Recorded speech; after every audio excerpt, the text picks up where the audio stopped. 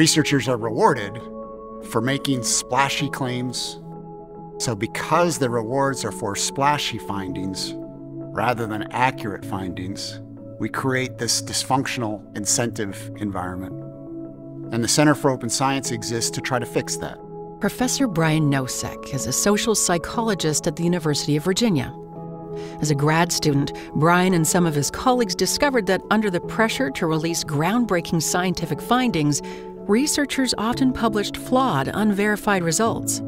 Very quickly, I learned that the more senior graduate students in my department were really concerned with, how can I publish this? How can I get a grant to support this? How am I going to get that postdoc to help me then get my next job? Science, as it turns out, isn't always the most open source endeavor. Imagine you go to buy a car and you can't look underneath the hood, you can't kick the tires, you can't test drive the car. You'd be very skeptical. Yet this is the way that science has been done for years. Most researchers are honest researchers. They're trying to do the right thing. They have good intentions. But what it is, they need a nudge. They need the incentives or the normative behaviors to engage in healthy practices. To foster greater transparency, Professor Nosek co-founded the Center for Open Science in 2013. Today, the organization's Open Science Framework has more than 600,000 registered users and counting. It's become the global research community's go-to workflow tool and is changing the way scientists work.